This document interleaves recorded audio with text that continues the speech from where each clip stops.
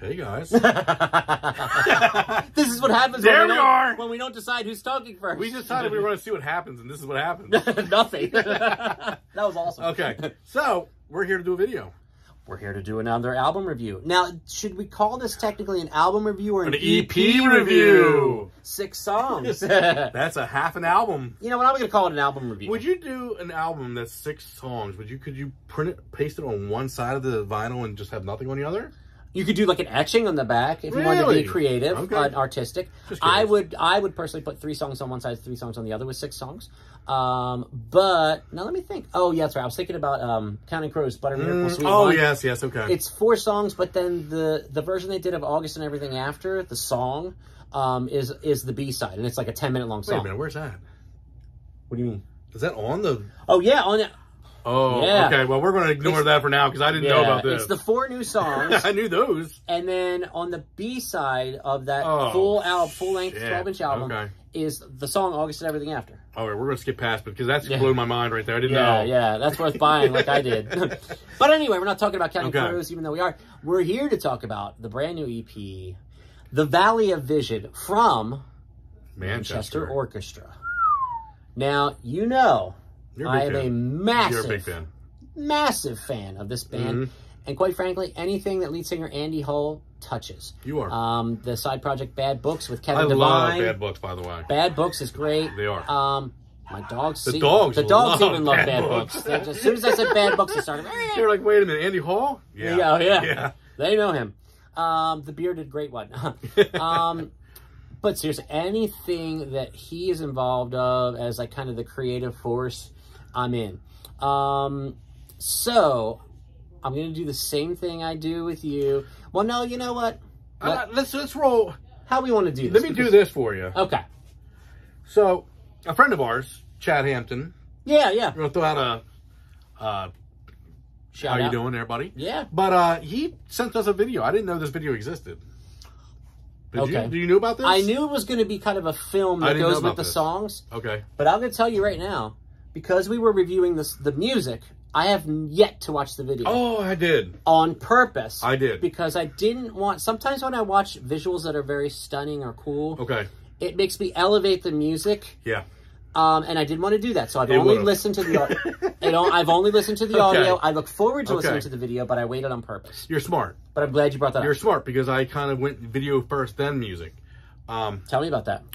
Man. First, I want to start with the fact that Manchester Orchestra, to me, has changed a lot. Yes.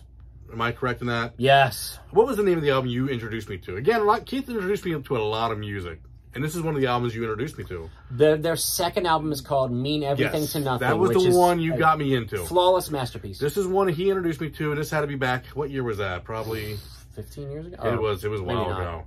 Well, it might have been long. It's been a while. It's been a while, yeah. It's been a while. But he introduced me to that, and I thought, man, what a hell of an album. I mean, musically, vocally, the emotion behind it, and his vocals. The guitars. I still enjoy Andy Hall now, but I kind of lean towards the Bad Book stuff now, musically. Okay. This stuff is very pretty. I don't know how to explain it. That's exactly what I was going to say. To me, this feels like it should just be called Andy Hall. Okay. And I don't know. Yeah. I mean, I don't know how much of the band's involved behind what's being written and what's being played. That's a good thought, yeah. But vocally, he's still fantastic. Lyrically, he's amazing, which is why I think the direction they went in is this. Yeah. It's because he can write a very telling and personal and pull your guts out type lyrics. Man, can he. So, I'm not upset with the band. I think if that's how you are and that's how you can pull it out, maybe that's the direction you should be going to begin with. And when they put that video out with it, it's stunning. I mean, the visuals along with the music, it's art. I mean, that's art. Yeah. That's when you talk about art. I mean, this album's artistic. It's 6 songs of beautiful art. Yeah. Well put. And that's why, that's why I didn't watch the video. Okay. Because I knew it would change how I viewed it. And I just wanted to focus on the music. Okay. That's smart, actually. Very excited to watch it and anxious to watch it. I had to stop myself from watching the video. Yeah. Because I was like, wait a minute. I'm reviewing this, so I don't want to taint my brain. Yeah. But now I've been thinking about this a lot because this is one of my favorite bands that's going right now. Yeah. Without hesitation, I say that. you're right to say their sound has changed from the beginning. Okay. It's changed a lot. Do you prefer where they're going or where they were? See, that's the thing. I struggle with this. Okay. I listened to this new EP several times. To get new music from Manchester Orchestra is always a big deal for me. Yeah. And I listened to it, and I was blown away by like you said, it's pretty. The sheer beauty. It's beautiful, yeah. The sheer beauty of this music is stunning. It is. And part of me is like, man, I wish they'd turn those guitar amps up. Yes. And give me another, like, just... But you know what? Honestly, I don't. Like, I'm happy with what I'm hearing. Like, it's beautiful. It's ethereal. His lyrics are great. His vocals are great. I just wish it was called Andy Hall. Like, okay. To me, it doesn't have that Manchester Orchestra sound that I'm used to, but I'm not upset about it. This is a very beautiful 6-song EP. It is. And I think part of the reason you're saying what you're saying, correct me if I'm wrong, is, and this is one of the notes that I wrote down for this review.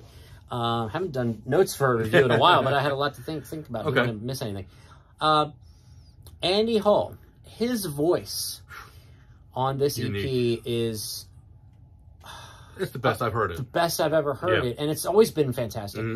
And part of it is how this album was mixed and produced, too. Because his voice, for the most part, on this EP is right here. Yeah. It's right here. Unapologetically. That's the thing. And you feel like he's talking to you. Yeah. Singing to you. And it's brilliant.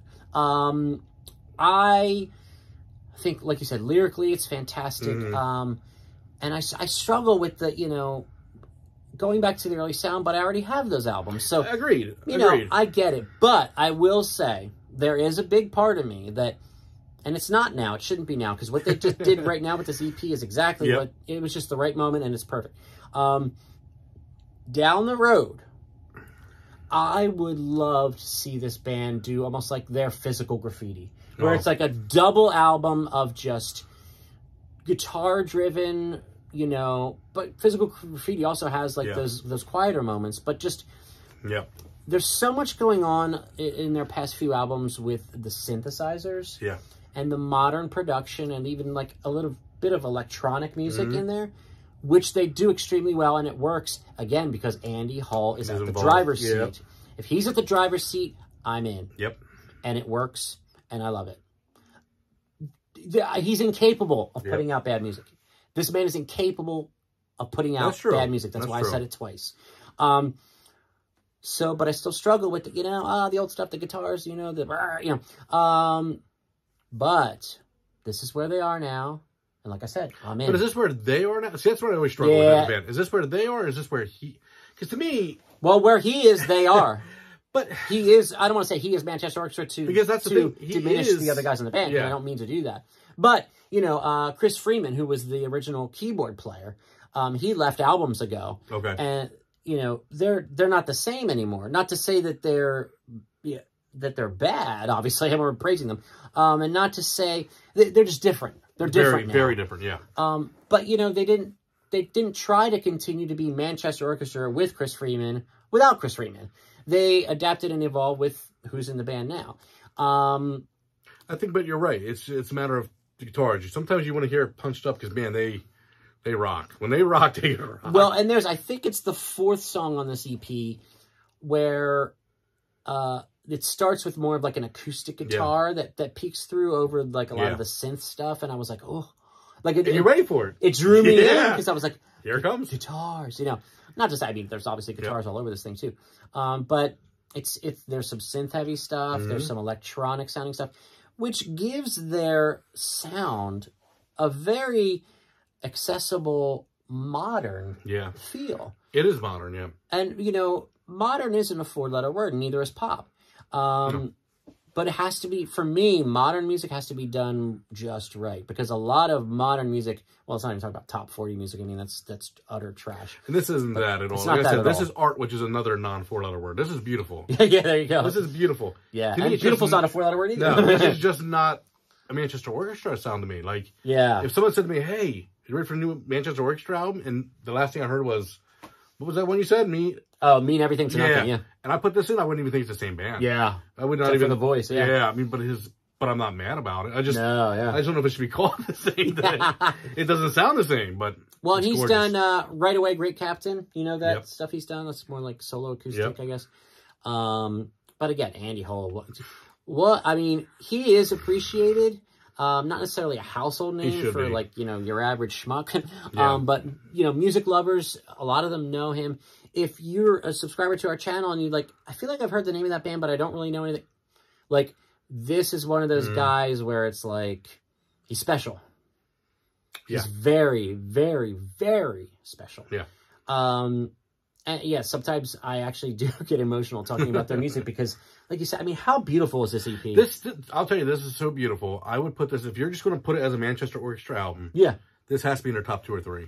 Wow. Even if as an EP, I think this is a monumental move for him. This to me is a peak performance on his part. Yeah. I mean, lyrically, vocally, I mean, this was a very deep album. Yeah.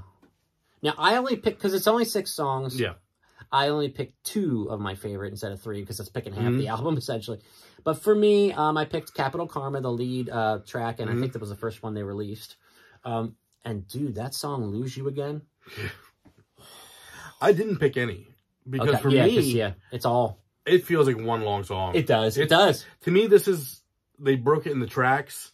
But once you watch the actual art thing, I think you'll see it even more. Yeah. This thing just flows. It's one long piece of art. Well, and I noticed some of, without watching the video yet, I noticed some of them kind of bled into each other. They do. Which I like. I mean, that's like a concept, you know. It's it like is. To me, this is a one long 6-song EP concept album. And speaking of the EP versus album, I will say, if there's a band I really, really, really love, and I hear they're putting out an EP, I'm usually like, oh, give me a whole album.